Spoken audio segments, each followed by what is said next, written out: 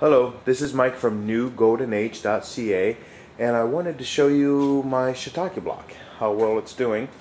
Now this is actually the shiitake block that only produced one mushroom. I was very disappointed and I was looking to just toss it out, and my buddy of mine noticed that small mushrooms were starting to pop out. So this is what happened.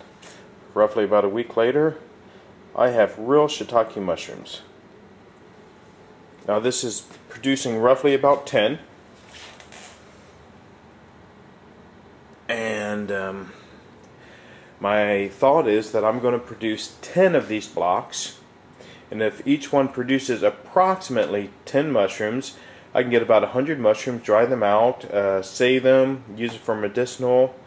So I'm kind of excited about that. Along with it, I'm going to grow reishi. But I just wanted to let you know what was going on, and that it was quite successful after all. So stay in touch.